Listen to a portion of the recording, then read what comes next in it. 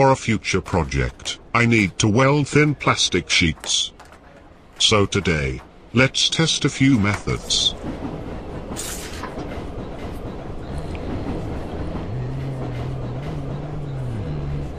This will be my test sample, trying to weld two thin plastic strips together.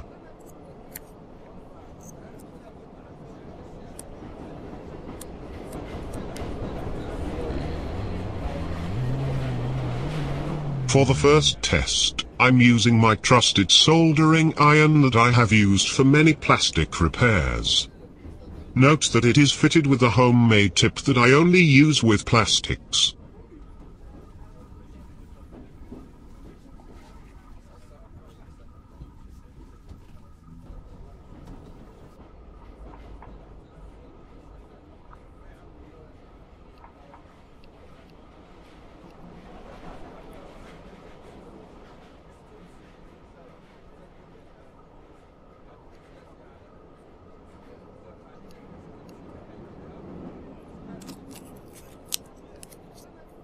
It kinda works.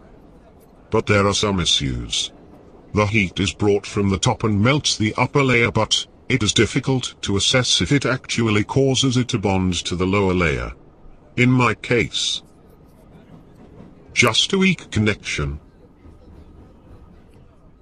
I made off camera a second attempt, really digging through the material this time. The connection is a lot stronger, but the extra digging introduce holes that cause ultimately the connection to tear up.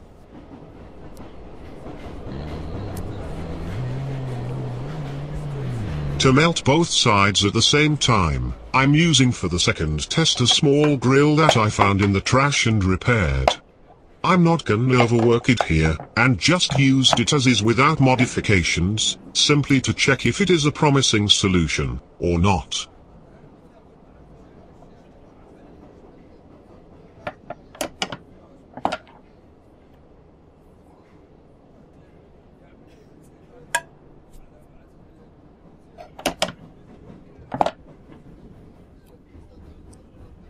Well, it does look like a big failure, but I believe that could still work. This would however imply bringing in some heat regulation and mounting flat custom plates that align upon closure so that the plastic parts can be perfectly pinched. But that is too much work for what I'm looking for right now, also because I do not want yet to modify the grill. So, let's move to method number 3, the iron.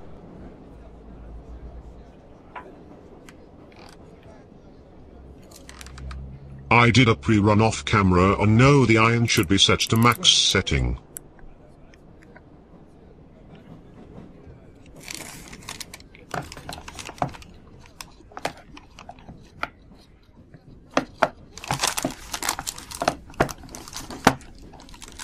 I'm also using wax paper so that the plastic does not stick to the base.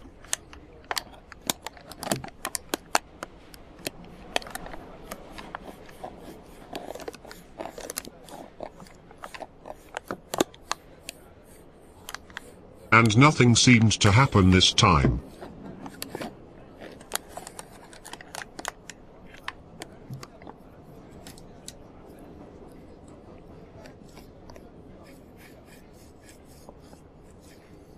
I then realized I had placed my plastic sample on a big metal pot that dissipates the heat, so I moved our piece back to a small piece of wood.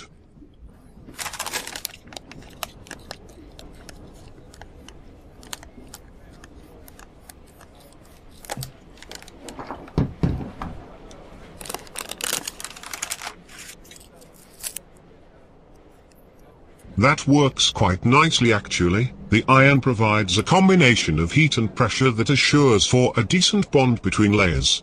To make it stronger, I should probably flip the material and also iron the other side. But for now, it seems that we have a winner. I will certainly be using the iron again. Please don't tell my mum.